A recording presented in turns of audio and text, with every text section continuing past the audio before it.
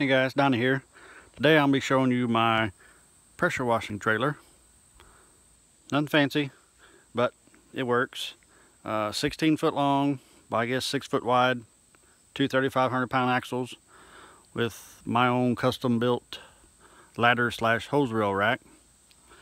It's got 3 uprights on each side, and I got 3 bars going across the top. I drilled 2 holes here and 1 down here with I used all 1/2-inch bolts, and it doesn't move really. I mean, it just moves with the trailer. But I'll get up here up top and show you a little bit about the top. I got some flat steel run across to mount my hose reels to. Like I said, everything is all 1/2-inch bolts and stuff. And now I'll show you my trailer. I'll start right here with my pressure washer. 5.5 gallon a minute. Cold water machine, nothing fancy. I got it dual fed from my tank. That way I'll get as much water as possible. And got my hose reel. This is my pressure hose reel here. It's a 300-foot hose reel, but I got 200 on there. I can probably squeeze another 50, but 200 should be fine. And everything is quick connected together right here. This is where I put my downstream injector. And this is my hose reel for my water. There's actually 260 foot of water hose on there. That's a 450-foot reel for 3/8 hose. And this is my soft wash system hose. 450 foot 3/8, but I got 200 foot of 1/2-inch on there. Here's my water tank. I said I got it running my pressure washer, dual fed. Here's my 55-gallon roof mix tank. And here is my marine battery and my little gray box that has my pump and my accumulator tank. Got everything bolted down inside the box, that way I can put the lid on it, keep the water off of it and stuff, maybe make it last a little bit longer.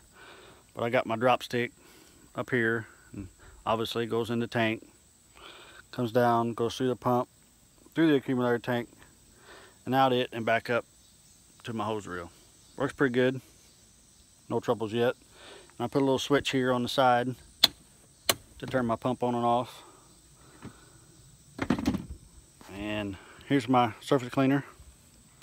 I believe it's 18-inch. Not really 100% sure. I just seen it and I bought it. The guy, I told him what I was looking for, and he said, take this one, it'll work. So that's what I got. I got some little extra plumbing on the back here. The water comes out of the back of my hose reel. Comes to a T right here.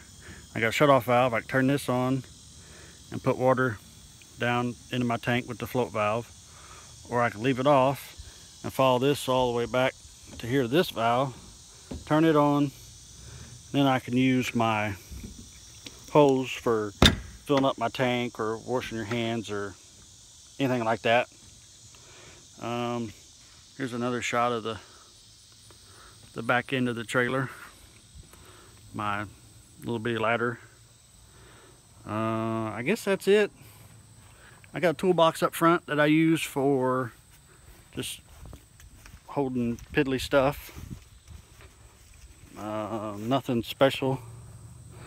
Just a bunch of random crap, some tools, some gloves, a tarp, zip ties, just mainly stuff I'd use every day.